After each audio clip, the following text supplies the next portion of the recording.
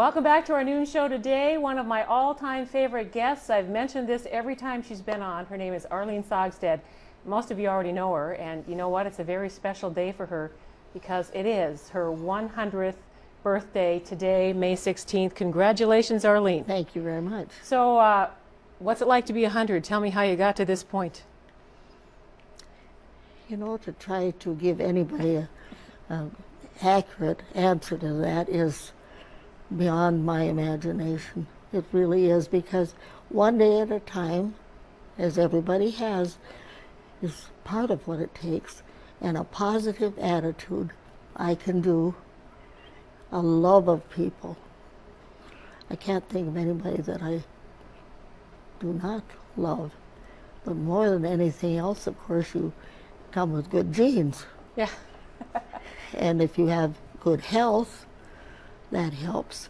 And if you get involved with people, some people, the older they get, the more they sit in a rocking chair, and maybe that's probably their choice. That doesn't happen to be my choice. I just want to be doing. When somebody says, do you ever get out? Do I ever get out? I'm probably never ever at home if there's something to do that I like to do. And all of this involvement, I think, as I look back over the years, started with the media. Yep, Arlene actually worked in the media at one point. So tell us about that. I actually did, because somebody thought that I could do it. And for $35 a week, I edited a newspaper, the Ward County Independent, without any previous education or whatever it takes to put together anything, but somebody thought I could do it. And that called for me to become involved in the community. I had to have my sources of information. And where could I get them? Well, part of my information came from my involvement in the Minot Quota Club, because that was a group of women who were involved in a number of different areas, and evidently I just got attached to them. And from there... Well, now you're known for being involved with cultural activities. In fact, you even have a theater named after you. Yes, I do now. So that is quite an honor. And tomorrow night the cast is going to put on Godspell in the Arlene, and there's a sign up there now so you can't miss it. Just close to the Carnegie and Yep. downtown Minot. So 100 years old, and you're going to be there tomorrow night, right? Oh, of course I am. But of all the things that I have done that I'm proud of has been the production of 4 wonderful children. Edward, who is my introduction to parenthood, and he and his wife live in West Virginia. And then Gail, the second one, is a teacher and lives in Ohio. And the third one, Linda Erickson, teaches over at Lincoln Press School, the first grade. And Craig, my baby, is the one who keeps me financially sound. He's my farmer. And all of them have attachments who are wonderful to me. And then the grandchildren, of course, came along, and the great-grandchildren, so I have a whole You have a huge family. built in. Well, our president of our company, David Wrighton, is standing by, and he's coming and he's going to sit by you, Arlene.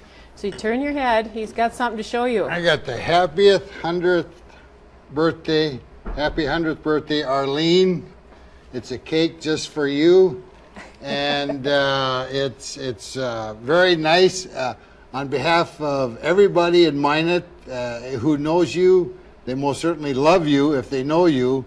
This is a great, great day, and we sure appreciate you being around for 100 years, and we don't want you to go anytime soon. So On to 101. on to 101. That's Piece of cake. That's a piece of cake. She mentioned that earlier today. She says everything is a piece of cake, and by golly, isn't this good? But Preferably spiced. yeah, spice. All right, spice cake. But we all love you, Arlene. We're Thank so you. happy to have you around for 100 years, and we're on to 101.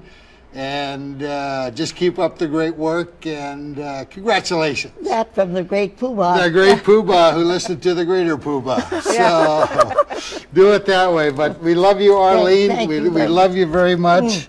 There you go. And love you and wish you the very best. Thank you. You're I looking appreciate great. it. I appreciate oh, it. very And I good. appreciate the writings. Chet and Joy are watching, so we can all You wave know, right now. If it hadn't been for Chet, I wouldn't know what a boona was. Oh. Because he called me one day, didn't you, Chet? And he said, would you put on a boona show? Boona, what is that? At the Huss Fest, you were very active in the Huss Fest, yes. Yes, and I count those years that I did the boona show as exciting shows. But anyway, all of the organizations and all the people with whom I've been involved, I love, and I count them as keeping me alive. Well, we are glad you're here, Arlene, and thank you so much for coming out today on your birthday. Thank you for we helping appreciate me that. celebrate. You bet, and we're going to be right back with And more. could I blow a kiss? Yes, do that. This is for little Jack at home. This is for you, Jack.